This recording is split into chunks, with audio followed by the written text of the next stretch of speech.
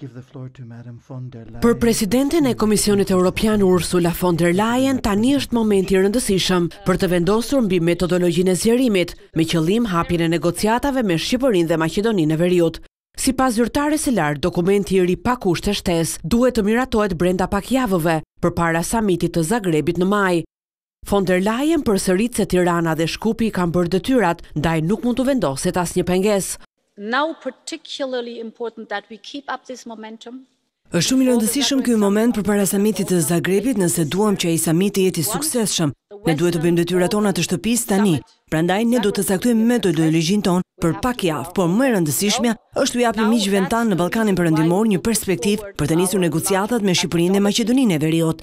Ata i kanë bërë detyrat e tyre të shtëpisë, ndaj është momenti t'u japim një perspektivë të qartë. Edhe kryeministri i Kroacisë Adrej Plenkovic, vendi të cilin mban presidencën e radhës të Bashkimit Europian, bëri të qartë se do të punojë për të bindur skeptikët në radhët e unionit.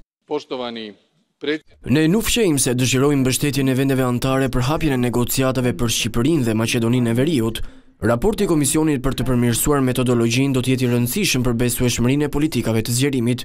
Është e rëndësishme të respektojmë kriteret politike dhe progresin individual të çdo vendi kandidat, bazuar në rezultatet e tyre.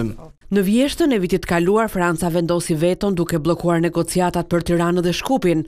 Macron argumentoi qëndrimin e tij me faktin se Bashkimi Europian duhet të reformojë veten përpara se të vendosë të hapë dyert për vendet e Ballkanit Perëndimor.